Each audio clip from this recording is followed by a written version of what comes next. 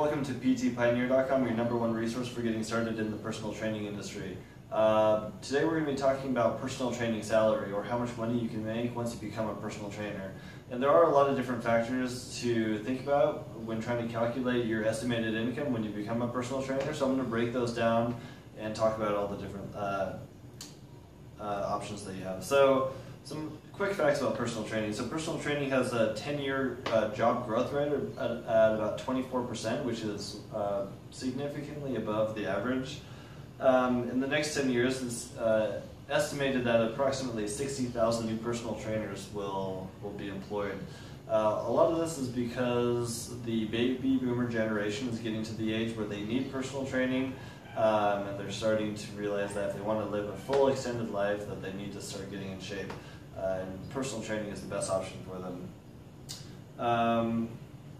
So according to IdeaFit, the average personal training certification is about $39,000 per year in the United States. And that's mostly taken, my guess is from people working at commercial gyms, which is the places that hire the majority of personal trainers out there. And if you're working part-time, you could expect to do about $20,000 to $25,000 per year. You can get up to that quite easily, especially if you're working at a commercial gym that hands you clients themselves, so you don't have to sell all the training. But you could definitely, it's a very lucrative career. You can make anywhere between $50,000 to $100,000 or more. I've seen a lot of clients, personal training friends of mine, make a good amount of money, and I'm going to tell you how in this video, how they do that. So some factors that affect personal training salary. So they are experience, the certifications that you hold, specializing, location, education level, and where you do your personal training.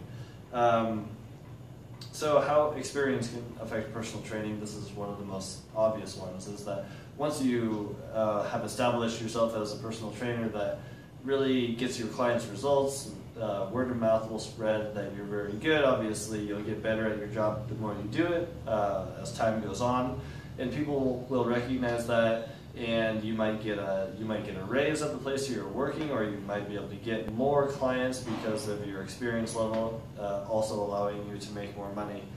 How different certifications can affect salary. So there are certifications that are preferred over other ones. So my whole website, PT Pioneer, talks about the best personal training certifications. I suggest you check out down below if you want to learn about the best certifications. I compare and contrast them and review them personally.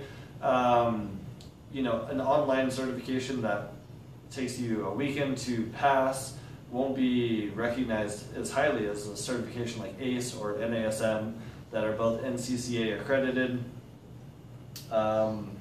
So yeah, I mean, I've seen people get hired with the preferred certification, which was NASM at the place I was working, and they'd get paid a little bit more than people that didn't have NASM. Not all places do that, but it's a possibility that your employer might do that. Another thing that can affect personal training salary or how much you make is if you're specialized or not. So just like doctors, like specialists cost more to go to, same with personal trainers, because if you specialize in sports conditioning as a personal trainer, and then an athlete's trying to gain peak performance, they'd rather hire the personal trainer that's specialized in sports performance than a general personal trainer, and they will pay more for that specialization. It's just the way it works. So specializing in one area or another definitely is another way, another factor that can increase or decrease your salary. How location can affect your salary. So location is one of the biggest things out there in terms of how much money you make. If you're working at a place where the average income is much higher, you'll probably make a lot more money as a personal trainer. People are more wealthy there, they're willing to pay more for your services. That's just the way it is. If you live in a small town where the average income is much lower, then the chances of you making a high income as a personal trainer is much lower. So if you're working in Los Angeles and you're working with like movie stars and athletes and stuff like that, your salary is going to be a lot higher than if you're working in the middle of nowhere where people don't make too much money and aren't willing to spend that much money on your services. So real fast, the top 5 Cities for personal trainers is number one, San Francisco, California, at $64,000 average. The second is Lowell, Bethesda, Massachusetts, is $59,000. The third is Trenton, Ewing, New Jersey, at $57,000 average a year. The fourth is Santa Rosa, Petaluma, California, at $56,000 average a year. And then Vallejo, Fairfield, California, at $52,000 per year on average for a personal trainer. So the last one is how your education can affect your salary. So if you're coming out with like a bachelor's degree in kinesiology or exercise science, that's preferred a lot more by employers. I've seen it happen. I've seen people with college degrees and a certification make more money than just people with a certification. But in general, this is one of the best paying jobs that you actually don't need a college education for. You just need to get certified through a credible certifying agency, and you can make not as much as you want, obviously, not an unlimited amount of money, but you can make a good amount of money, you know, over 6 figures. I'm going to talk about my friends that do that. So where you work can affect your salary probably more than anything else. So if you're working at a commercial gym like 24 Hour Fitness, this is where most people start out in the personal training industry. It's a good place to get your foot in, but the only problem is you're going to make about $20 an hour as opposed to, you know, if you were making all the money that your client paid for your services for that hour, it's about $60. So you're making about a third of what your client pays because you need the facility. So 24 Hour Fitness takes a cut. They take about a third of the money for the use of their facility and their equipment. The salesperson that handed you the client usually takes about a third as well. So you're left off with the remaining 1/3 of what your client is paying, and you can expect to make about $40,000 a year working at a commercial gym. That's 8 hours a day, 5 days a week, and then for 50 weeks out of the year, which say you take 2 weeks off for vacation, that's about $40,000. So the next option is working at like a private studio or a local gymnasium in your own hometown. So at a private studio, there are pluses and minuses. The plus is that you'll make a lot more money. The club will usually take about a third of the money still, so you're left with, if your clients are still paying $60 per session for an hour-long session, you're left with making about $40 an hour. The only trouble is you're going to have networking and sales skills to be able to do that.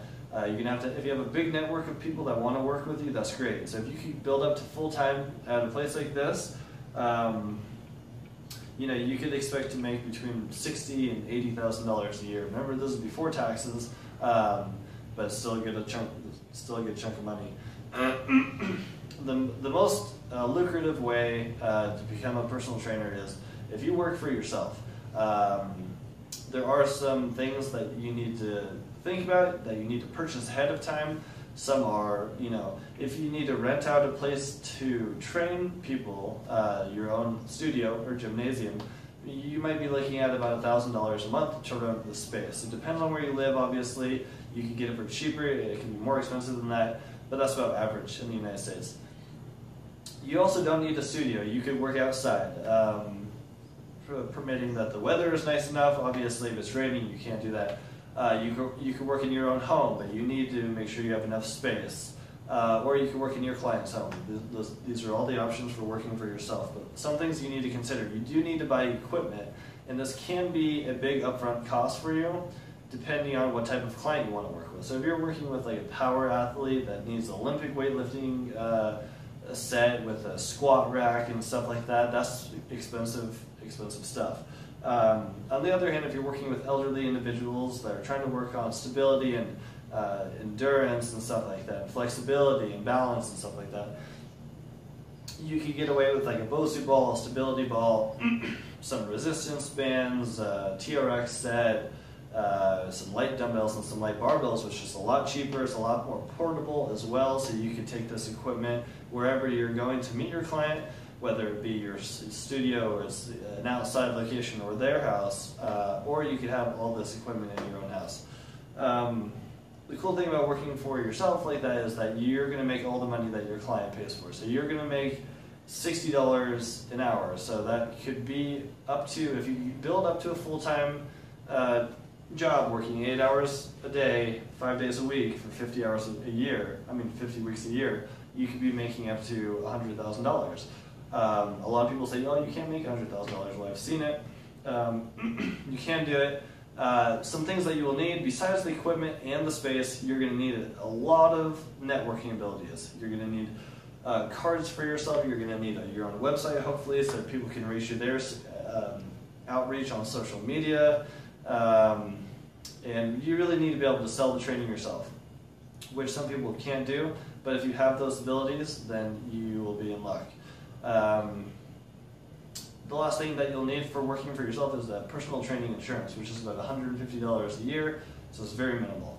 But yeah, some of my friends, what they do is they do small group training. So instead of the one-on-one training where a client pays $60, you gather like 5 or 6 people that are willing to pay $20, and they all work out together. So now you're making $100 or $120 an hour, so they're paying a third of the price and you're making almost twice as much money per hour.